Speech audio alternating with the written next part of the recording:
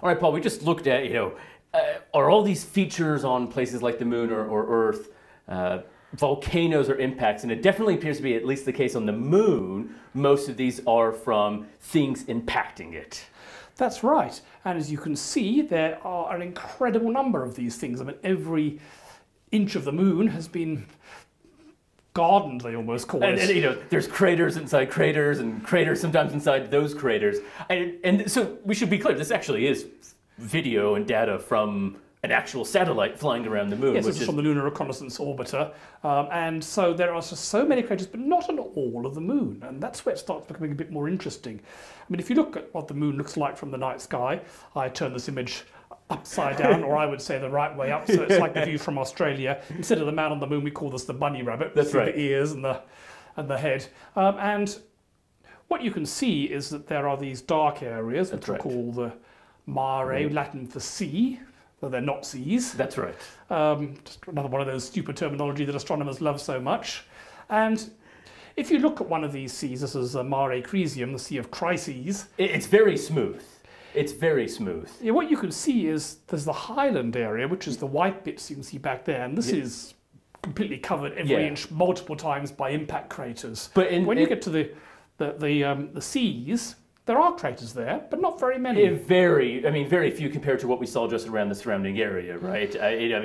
Nowhere near the same amount of volume. If you look at what they're like on the surface, I mean, Apollo 11 landed on one of the seas. Sea of Tranquility, as they say. I mean, they wanted to land somewhere flat just to make sure they could land. They didn't realize how many boulders there were on the surface. That's right. Well, and they were actually also worried about even sinking into the ground, so they wanted to find the smoothest landing spot possible. And they'd tried some probes, because initially they thought these seas might even be quicksand, so That's they might sink. But they landed some robot probes and they knew about it.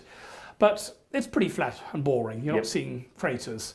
But when you get to the highland regions, it's much more mountainous. And the mountains we're seeing here are the craters themselves, right? They often don't look like nice craters because it's one crater has been hit by another crater, been hit by another crater. Sometimes you can see actual craters like these two. And there are big ones and small ones, and they're all inside an even larger crater. And so I guess this is kind of the difference when we were seeing some of those images from Earth, right? When there's just one crater, it's very easy to see it's a boundary of the crater. But here, as you said, it changes the surface quite dramatically. So the puzzle is, why would some areas of the moon have lots of craters and others have few? Now, it's not going to be that meteorites only hit some areas and others. I mean, the meteorites don't know about which part of the moon they're hitting. It's raining down from space. So what do you think could cause some areas to have fewer craters, like they've been hit less times?